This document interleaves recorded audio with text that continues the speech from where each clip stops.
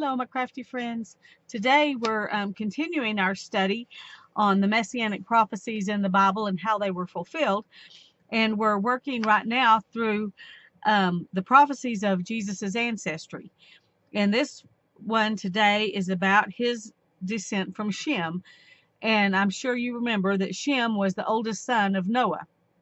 And so we're going to talk about that some. Jesus was born a Jew. And Luke 2:32 says that he is a light for revelation to the Gentiles and for the glory to your people Israel. So Jesus brought glory to Israel and brought light and revelation to the Gentiles. If we go back over his lineage, we know from both forecast and fulfillment that he came from the line of Shem. The forecast was Genesis 9:26. And it says, he also said, blessed be the Lord, the God of Shem, and let Canaan be his servant. This is the forecast that Jesus was going to come through Shem. The fulfillment was in Luke 3:36, where he gives the genealogy of Jesus. And I'm not going to read all of it, but he starts with Jesus and works backwards. And there's a whole lot of names that I would probably mess up. So I'm just going to start with verse 36.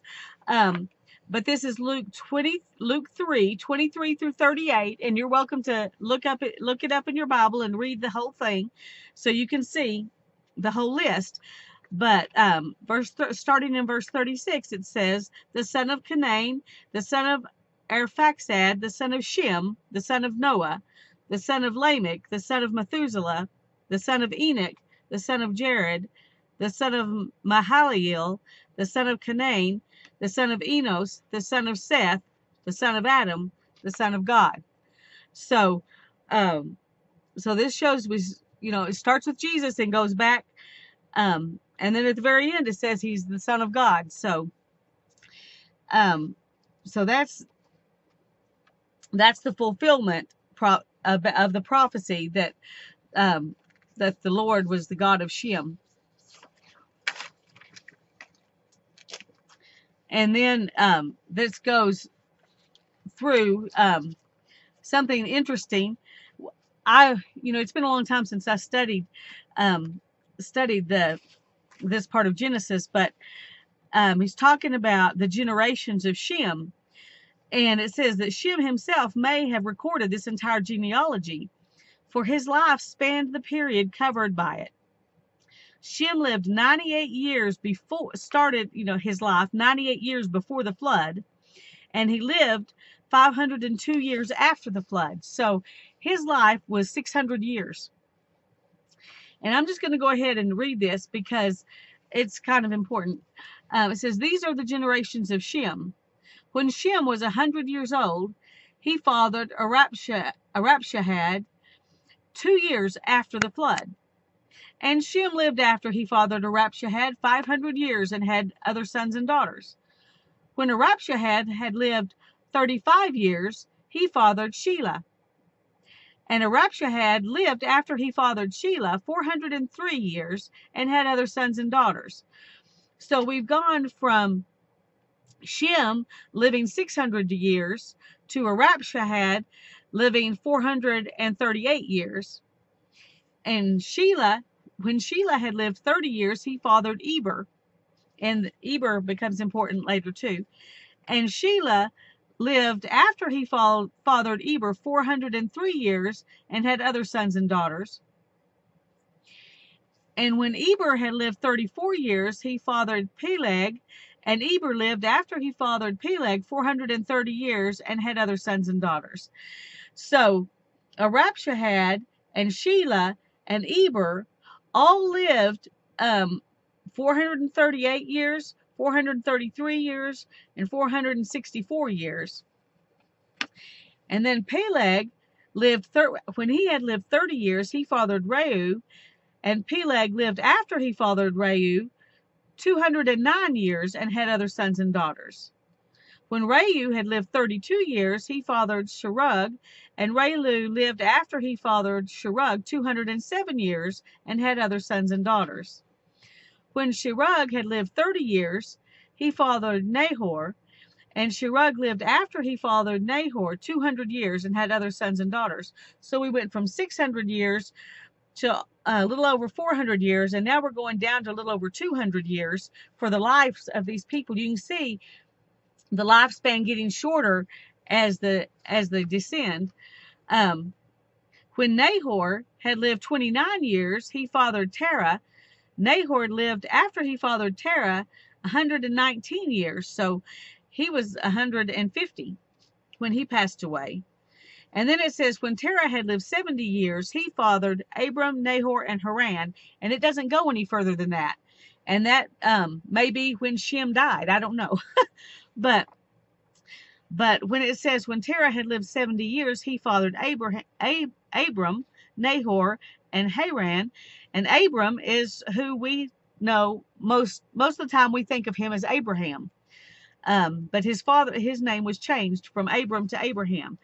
So Shem lived all the way up until Abraham was already living in Canaan. That's kind of amazing, isn't it? We don't think about you living to see your children, grandchildren, great-grandchildren, great-great-grandchildren, great-great-great-grandchildren. You know, that's a lot of generations to live to see. Anyway, I just thought that was really cool. Noah had 3 sons, Shem, Ham, and Japheth. And that's Genesis 6:10. And these sons became the fountainheads of the new nations after the flood. Eliminating 2/3 of these nations, God indicated that the Messiah must come from Shem, not Ham or Japheth. It was from Shem that the Jews sprang through Abraham.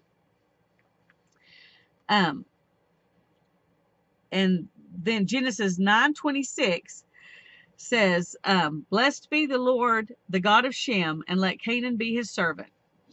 And then it talks about God dwelling in the tents of Shem. And it says, blessed be Jehovah, the God of Shem. And may God enlarge Japheth and let him dwell in the tents of Shem, and let Canaan be his servant. And here it says in the following verse, and that's the may God enlarge Japheth and let him dwell in the tents of Shem. The word he is not found in the original version. Somebody added it in. So the real verse reads, God will enlarge Japheth and will dwell in the tents of Shem. And that shows more directly that Jesus comes from Shem. The final fulfillment of this prediction came when Jesus, the eternal Word, was made flesh, having been born of a Jewish woman. And John 1:14 says, and the Word became flesh and dwelt among us, and we have seen his glory, glory as of the only Son from the Father, full of grace and truth. The name Shem in Hebrew means name, a designation subsequently given to him as one of note or of great among Noah's sons. And the prophecy that Jehovah would be specially the God of Shem was fulfilled in the choice of Abraham and of Israel, his descendants, as God's peculiar people. Shem is called the father of all the children of Eber. The term Hebrews is derived from the term Eber. And Genesis 10:21 says, to Shem also, the father of all the children of Eber, the elder brother of Japheth, children were born. So it's talking about, you know, he has other children, but the father of all the children of Eber, that's what's important. These are the children that are going to give us Jesus. And I'm going to use this verse here, Luke 2:32, a light for revelation to the Gentiles and for glory to your people Israel. That's the verse we're going to use for our, no, that's too big. this will be what we're going to put on our journal page today.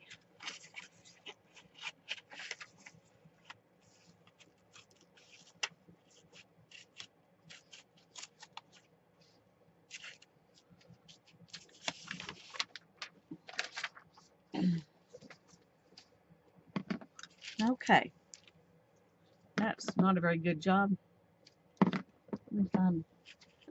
Let me see if I can clean it up a little bit here.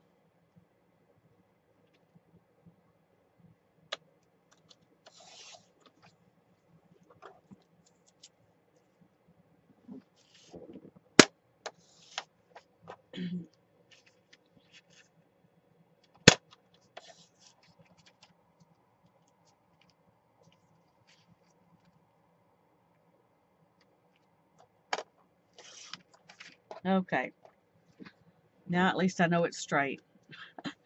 I'm not very good at cutting straight, so. And I got this is the page that we're going to use today, and it's a piece of wallpaper, and it's yellow stripes, which I thought was a good choice because it's light yellow. We think of light as yellow, and sunshine, you know, that kind of thing. I have some choices of things out here that I was thinking about using. I thought about putting this over the whole page, and then putting a few butterflies on top. And I do really like that idea, and that would be pretty easy to implement. But I also have these stickers that I got at the thrift store a while back, and I've never used them, and I've never used anything like them, so I thought it might be fun to try them. These are water release decals by Folk Art. Well, and these are some of their one-stroke flowers, which I've always found fascinating. Okay, they do have instructions. Okay. It says, bubble cut around the printed design, leaving a small border. Do not cut on black line. Okay, well, these do not have any lines. Gently pull off the transparent cover paper and place the printed side of decal against the surface and press on the surface using, oh, there's the black printed design. Okay. Ooh, that's pretty. I might have to use that too sometime. Okay. So you just got to go all the way through the instructions before you start. Okay. Pull gently off the transparent cover paper. Place printed side of decal against the surface and press it onto surface using black printed design on the white side of paper as placement. Note, decals are not repositionable once pressed on a surface. That's important. Make sure you put it where you want it. Wet a sponge or cloth, squeeze out the excess water, and then moisten the paper well over the entire design. Oh, I probably won't be able to use this this on the back because I'm going to wet it down. It's a shame because that's really pretty, isn't it? Oh well, that's okay. Okay, it says wait 60 seconds and gently peel off the white paper. If paper is dry, re-wet and then peel off. The paper needs to be wet or it will not peel off. With damp sponge or cloth, gently press decal smooth to surface and let it dry. And then it says protect design and increase permanence with water-based brush-on varnish. Okay, well, we're just putting it on this paper, so I don't think we're going to have to worry too much about it being tough. It does say on here that the decals work on glass, metal, wood, plastic, candles, tin, and paper. So, there we go. And this, I can cut these out and use them, though. We'll definitely do that. Put it in my stack of stuff. Okay. Now then, let's kind of decide. I wanted to use this because they looked cheerful, and when I think of sunshine, I think of joy and peace and happiness, and so we're going to use this, and I'm just going to kind of go around them individually here, because I'm not sure which ones I'm going to use and which ones I'm going to.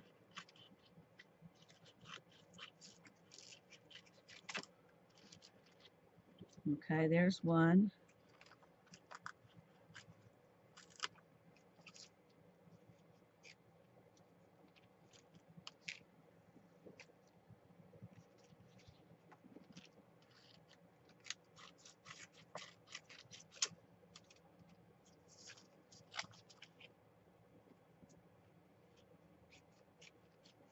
I'm trying to cut sort of close so that these can, I can figure out how to lay them down. I think I'll do these two butterflies at the same time.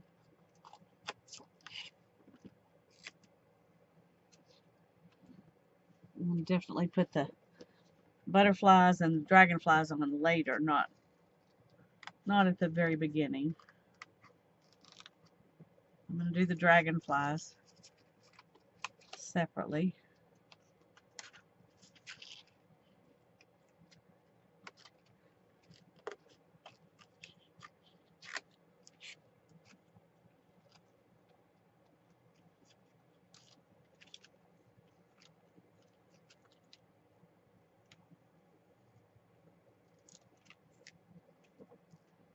Okay, I'm making a mess here. I've got a bunch of stickers and rarely ever use them. I don't know why. I love them when I see them, but for some reason I don't really love to use them, so I'm trying to use stuff or get rid of it. And today I'm gonna use this if it will work. There's always the chance that it's so old it won't even work, but we'll see.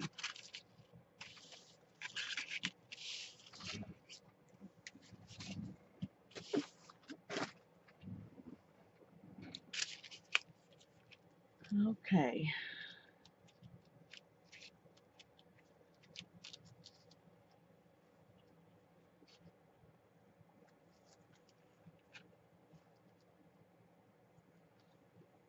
It's hard to decide. Let me zoom in just a little bit. I didn't realize how far out I was. Sorry about that.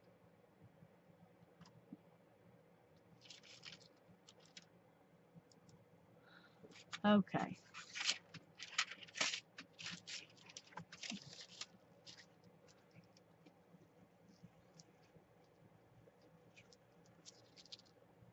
I think maybe like that. And I think I'm gonna save these two for something else.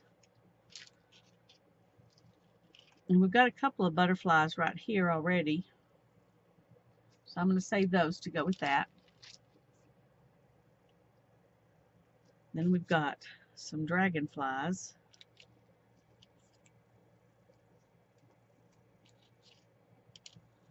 That we can put on here. And then our verse right up there. And I think that'll be pretty if it works. Okay, we're going to start with one of the dragonflies first. I need the sponge.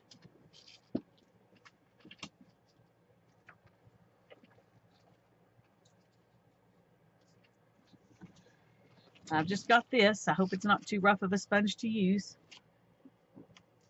And I've got some water.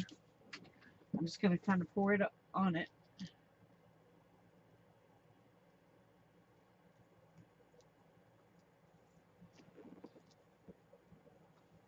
I'm going to let it kind of soak in rather than adding more water and having to squeeze out a whole bunch of it.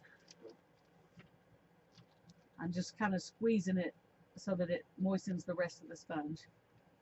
Actually, probably half the sponge is all I need.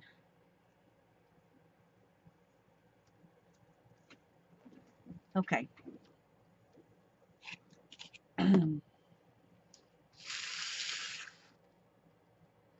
Got to take that piece of plastic off.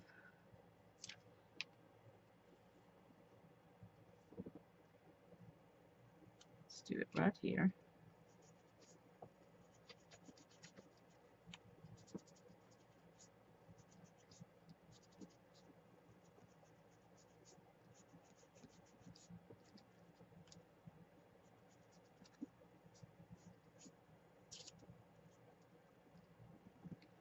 I don't know if this is wet enough or not.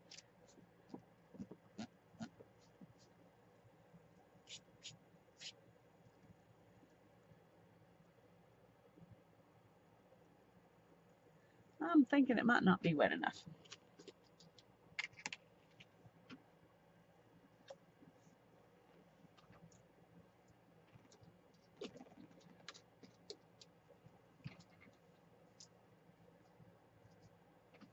Just squeezing that extra water into my, oh, that's probably wet enough.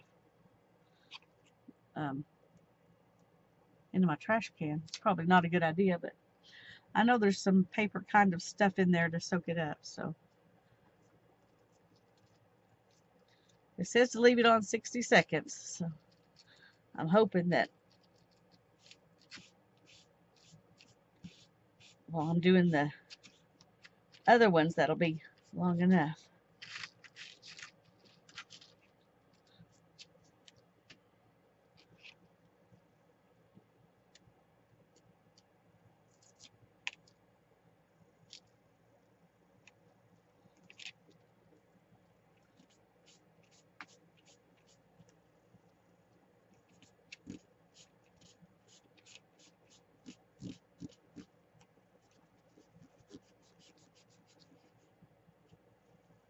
Okay, let's see why this one.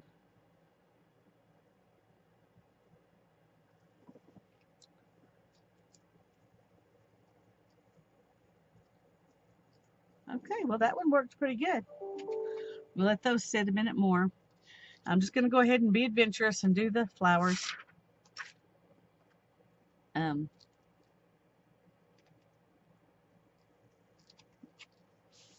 Because it's going to have to sit a while. And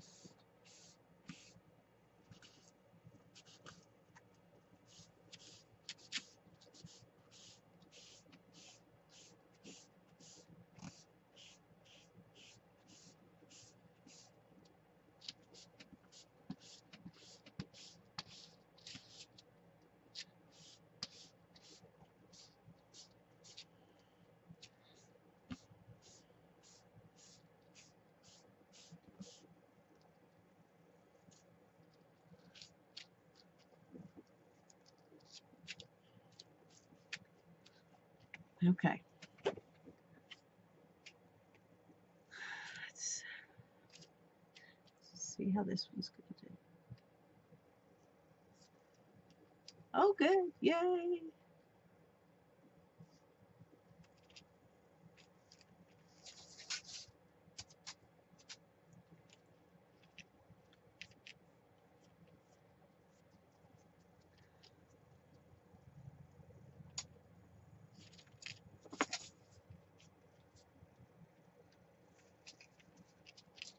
Okay. I'm pretty happy with that. We'll let this one, that's the place that didn't get very wet.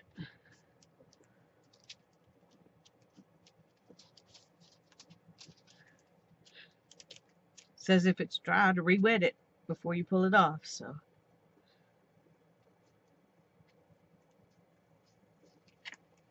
Okay, let's see. Uh-oh.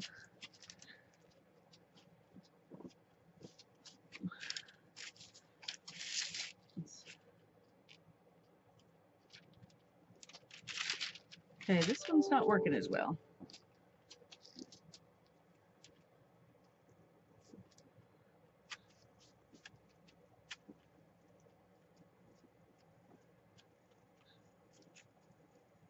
Let it sit a little bit longer.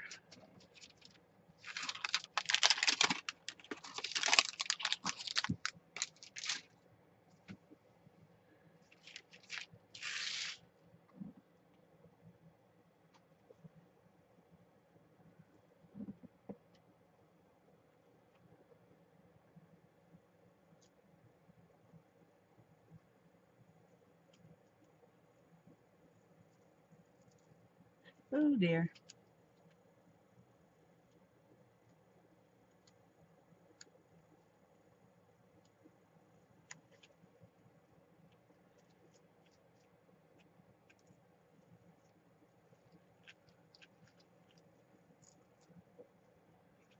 Okay.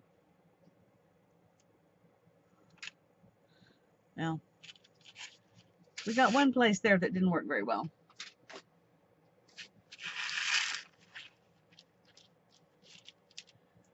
And it says to press it down. Oh, I'm making it worse.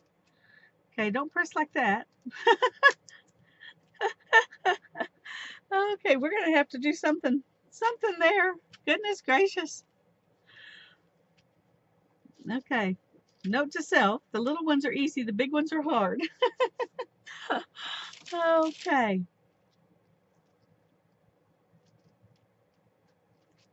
I don't think that really got wet enough right in there to stick to the paper.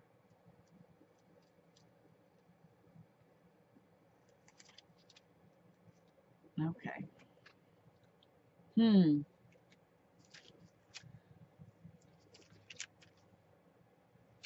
That's kind of unsightly there. Can you put our verse right there? Oh my goodness. That would fix it, but I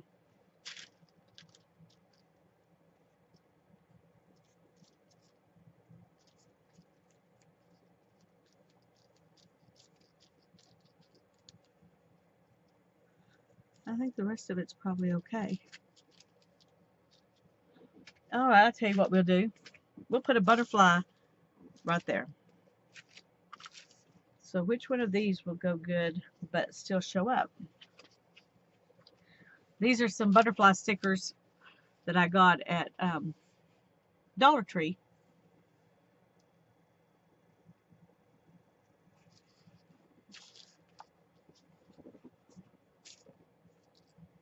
We need something that's a size that might legitimately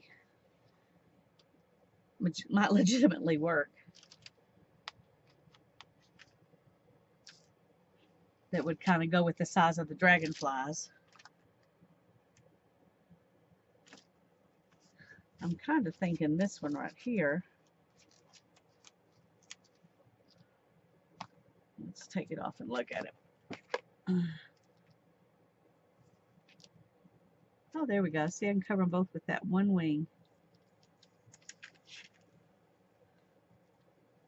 Okay.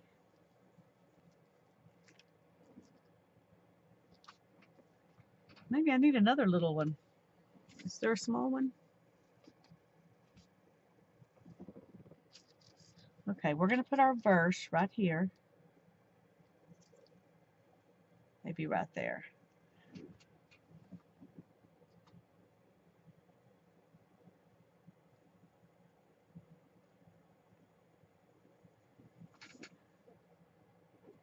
Let's see. Oh, here's a little one. This one would be cute, I think.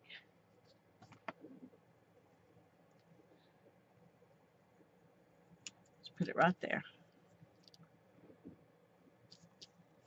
And we may put one kind of flying in from over here.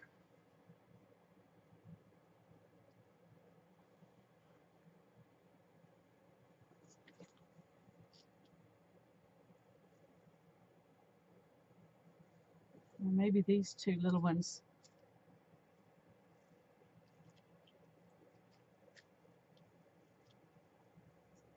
I think I'm gonna use those. If we can get it to work.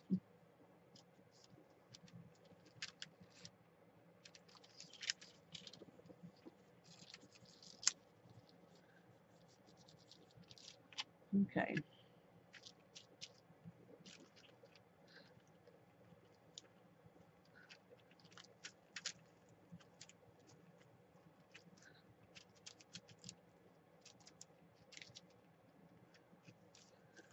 Right, we'll let that sit. And I need to, I think I need to color this somehow. Kind of thinking watercolor would be good.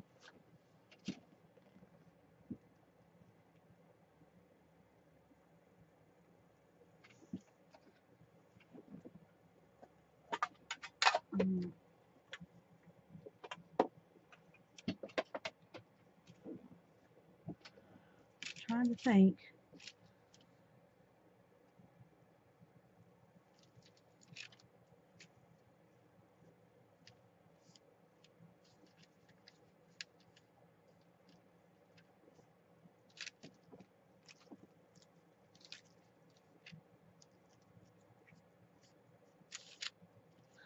Okay.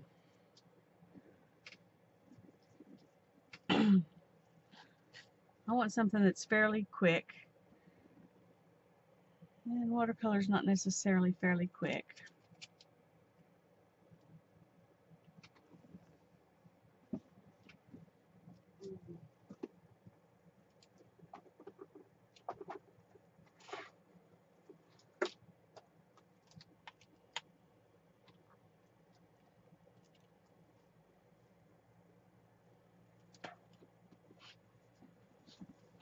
Okay. These are kind of fast to use. Not exciting colors, but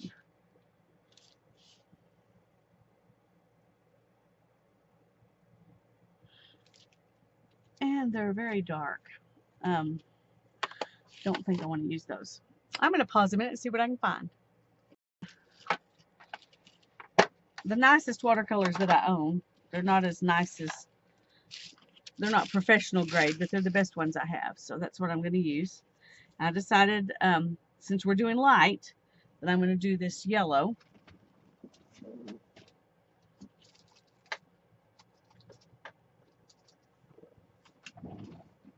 Let's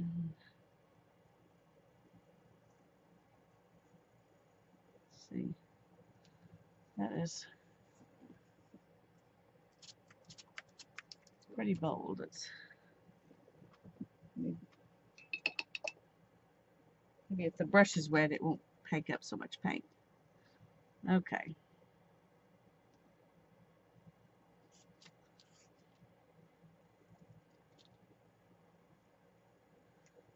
Alrighty. I'm going to let this dry, and then I'll come back and show you the finished page. Okay, here it is.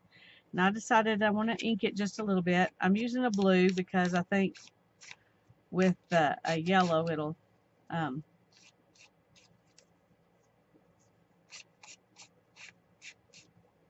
don't know. I just decided I wanted to use blue. I actually thought it would kind of look green on here because of the yellow paper, but it doesn't. Anyway, there we go. And now to glue it down.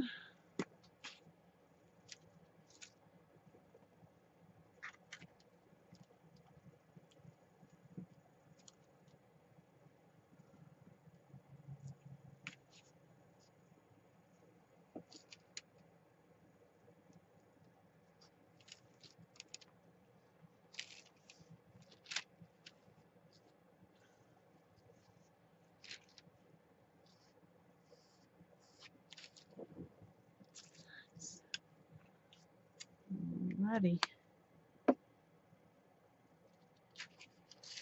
I need to do some kind of edging on the page.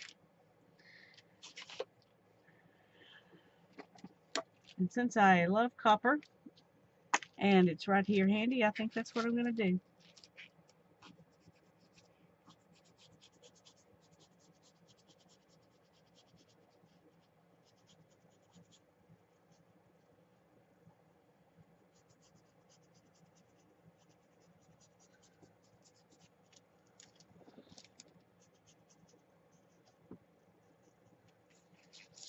It's a good thing I'm okay with my edges looking kind of distressed and not perfectly even, because I'm definitely not getting this perfectly even.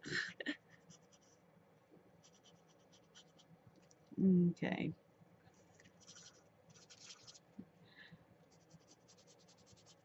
I thought I was running out of stuff.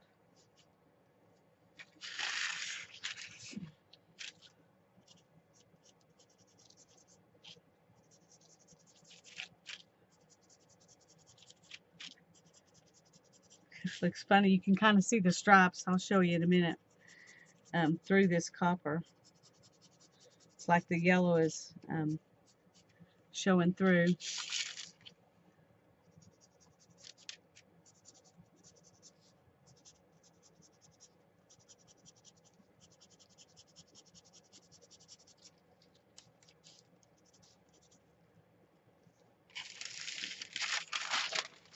Okay. Here we go. And there's our page.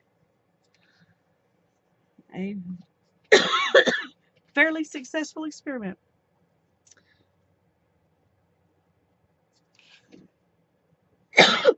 Excuse me. May God bless you and have a great day.